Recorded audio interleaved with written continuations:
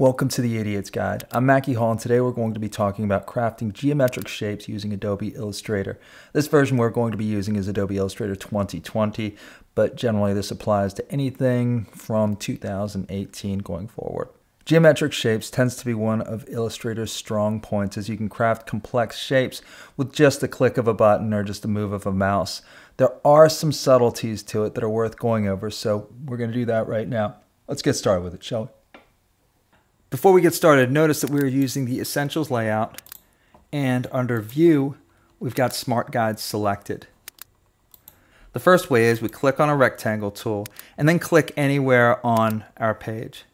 If we know the dimensions of our square, all we need to do is enter it. For this purpose, let's make a square that's 100 points wide and 100 points tall.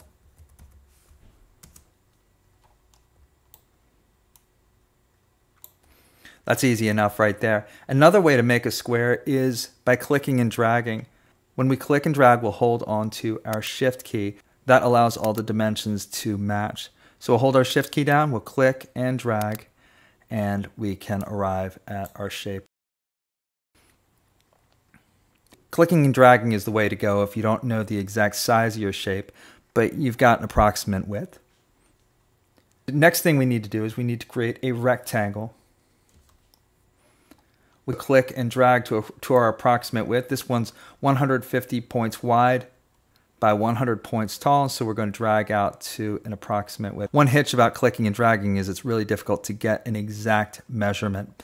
Reason is because clicking and dragging measures in 1/100ths of a point. So if we delete that, we can also click and release and enter in our dimensions exactly. In this case, it's going to be 150 points by 100 points. We'll click and drag that into place. Now we're looking at a rounded rectangle. There are a couple ways to do a rounded rectangle. The first way is just to continue using our rectangle tool. I'll click and release. I know my dimensions are 100 point by 100 points. I'll move this up right next to the others. And then what we can do is we can grab our direct select tool. Notice when we grab our direct select tool, we've got our bevel points directly beneath our anchor points. All we need to do is make sure that they're all selected, click and drag until we've got an approximate measurement. Notice a weakness about this is clicking and dragging is very difficult to be precise because measurements occur in 1/100ths of a point. It's a great way to approximate. So that's one way to do it. Again, using your rectangle tool, then using your direct select to click and drag the corners in. If we want an exact measurement, we can click and hold on our rectangle tool. We can drag down to our rounded rectangle tool. From there, all we need to do is click, and we can enter in the exact dimensions, 100 points wide by 100 points tall by 20 point corner radius. There you go right there. We can also do this with rectangles. Next, we've got our ellipses. We click and hold on to our rectangle tool, and we select our ellipse tool. You can also press L on the keyboard and it will bring up your ellipse tool. If you hold on to the Shift key and you can click and drag, you can always get a perfect circle. Again, Shift key helps you get a perfect circle. Like with rectangles, one drawback of clicking and dragging is it's really tough to get a precise measurement, again, because we measure in 1/100ths of a point. However, if you know the exact dimensions of your ellipse, all you need to do is click and release, and then you can enter in the exact size. In this case, 100 points by 100 points. We'll take our circle, put it back in place. Next, we've got our ellipse. You can start at the top left corner and drag until you've got the approximate size. Notice clicking and dragging's weakness is you can't get exact measurements. If you know the exact measurements, again, all you need to do is click and release and enter in your exact dimensions, 150 by 100.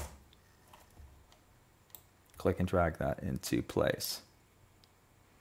One note worth mentioning is that if you hold your Alt key down, you're going to grow your ellipse from the center. The same thing holds true for squares. So if I click and hold, notice that we're creating from the middle. If we hold our Shift key down, we're going to build a circle from the middle.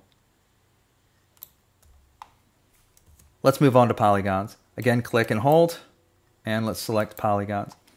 By default, polygons are going to be 6-sided. So if we click anywhere on our screen, you'll notice a 50-point radius by 6 sides. In this case, let's start with the triangle. We're going to change it to 3 sides, and we'll click OK. If you want to approximate your polygon size, all you need to do is click and drag. You can always press your Shift key to make it horizontally or vertically aligned. We'll click and release, and we'll go from there. If we click anywhere on our screen, again, let's make it 6-sided. We'll click and release, and we'll change our sides to 6, and we'll make our radius once again 50. Once we've made that size, all we need to do is click OK, and we've got our hexagon. We can also click and drag and get similar results. Again, holding our Shift key to make it perfectly horizontal or vertical. We'll approximate that size. It's very difficult to get it just right, but that's one way to do it. Next, we're going to look at our star tool. We're going to click and hold on our polygon tool. We'll drag down to our star tool. Stars operate a little bit differently from polygons, ellipses, and rectangles in that they've got 2 separate radiuses.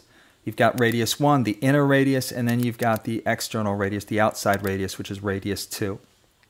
The default dimensions for a star is 25 points by 50 points. Let's keep it that way for now, and let's create our first star. All we did, again, was we clicked and released on our screen, and we created our star. If we want to turn it upside down or we want to change it to an upright pointing star, we'll delete this. We'll click on our screen again, and we'll change our radiuses to 50 points on radius 1 and 25 points on radius 2. You can also click and drag, and if you hold the Shift key down, it'll orient horizontally or vertically, and you can get that approximate size as well. One note is that for stars, the Alt key keeps the star in a consistent base shape based on radius 1. So if we click and drag, watch what happens. It snaps to a standard shape.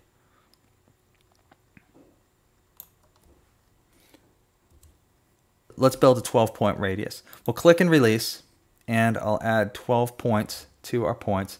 And then I'll change our radius from radius 1 will be 50 points, and radius 2 will be 10 points. If we click and release or we click OK, we get the shape that we want. Now, if we want to approximate that size, because we've already entered those specific dimensions, you can click and drag holding your Alt key until you've got radius 1 approximately how you want it. Then what you can do is you can release your Alt key and press your Control key, and that will change radius 2. Again, Control affects radius 2, Alt affects radius 1. Next thing I'll do is I'll hold my Shift key down along with my Control key to make sure it's perfectly horizontal or vertical, and then get to the size that I would like to do. That's about close enough right there. If we click and release, that's pretty tight. If we don't know the size of our star and we know the number of points, all we need to do is we can click anywhere on our screen, enter in the number of points. In this case, 12 is okay. We can then click anywhere on our screen, holding the Alt key until we've got radius 1 approximately the same size of the star that we want to have. Once we've got that, we're going to release our Alt key and press on our Control key, and then we'll start affecting radius 2. To make it horizontal or vertical, we'll hold our Shift key down along with our Control key, and then we'll stretch our shape out to what we want to emulate. That's about right there. We can also use our Shape tool to create some pretty unique shapes. If you notice right over here, we've got sort of a wax droplet. The way we do that is pretty easy. Once again, we'll click and drag. We know we've got 12 points right here, holding our Alt key until we get to our radius 1 dimension. We're going to press our Control key and release our Alt key, and then drag out just a little bit to get those points. We'll hold our Shift key down to make it perfectly horizontal or vertical, and we'll release. Next thing we do is we're going to select our Direct Selection tool. Notice that what happens is we've got these anchors in play. All we need to do is click on any of the anchors, just drag them down, release, and we've got that wax droplet. We can also create things like thought bubbles using our star tool. Again, if I click and release our star tool, I'll change my points to 12 points once again. Delete my shape there. Press my Alt key. I'll click and drag until I get radius 1 to about the size I want. Then I'll release Alt and I'll press down on Control. I'll also press down my Shift key to make it horizontal or vertical until I got the points how I want them. That's about right there. Next thing I'm going to do is I'm going to select my Direct Select tool, and I'm going to do something different now. I'm going to click off the document. Then I'm going to click and drag only over my outside points. I'll hold my Shift key to drag on multiple points, and I'll just select the outside points. The next thing I'm going to do is I'm going to grab our bevel points and pull them in until I get them exactly how I want it. I'll click off of that, and that looks pretty good. If I want to finish out my shape, I'll click and hold. I'll bring up my ellipses, and then I'll just add a couple more ellipses to give it that thought look. One more thing we can do is we can combine shapes with our geometric shape to get something a little bit more organic as well. In this case, let's make it like a cartoon conversation bubble. What we'll do is we'll click and make sure that our ellipse tool is selected. For this purpose, we're going to make it 150 points wide again by 100 points tall.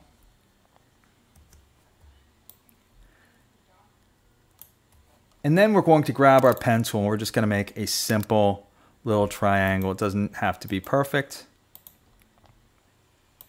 We'll do it just like that. We'll grab our select tool. We'll drag across both of our shapes. Then we will go to Window, Pathfinder, and with both selected, we'll select Unite. We can grab our Direct Select tool if we want to move our bottom point, and then just use our directional keys to get it exactly how we want. So there you have it. If you have any questions or comments, please leave it in the comments below. Otherwise, subscribe, give me a like. I'd certainly appreciate it. Look forward to seeing you next time. See you.